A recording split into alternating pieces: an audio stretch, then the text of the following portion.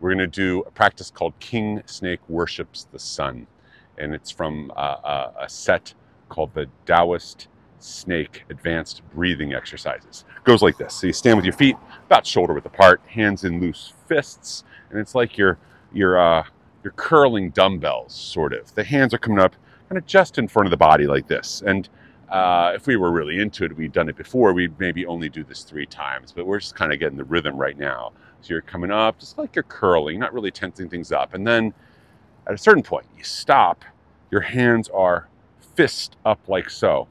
And your hands are going to come into what's called snake hands. And so you take your hands, you curl the fingers down, you extend the middle finger out, and then the thumb is kind of out like so.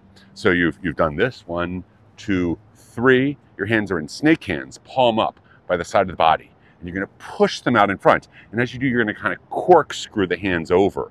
And before the hands reach extended fully all the way out, you're going to release the fingers. And you're going to squat your butt back, float the hands down.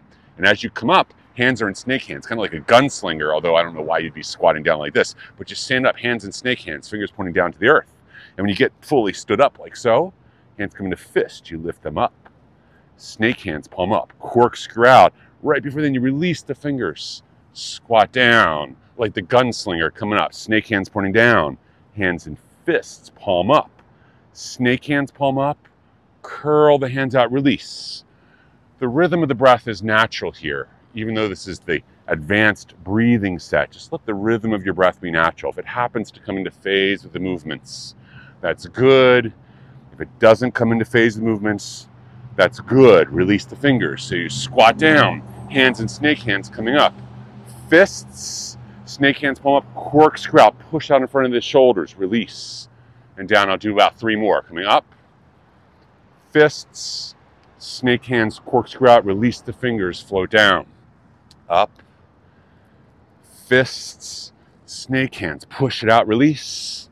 Down, 1 more full set. Coming up, fists, snake hands, corkscrew, down. All right, you come up this time, hands and fist, and you pause.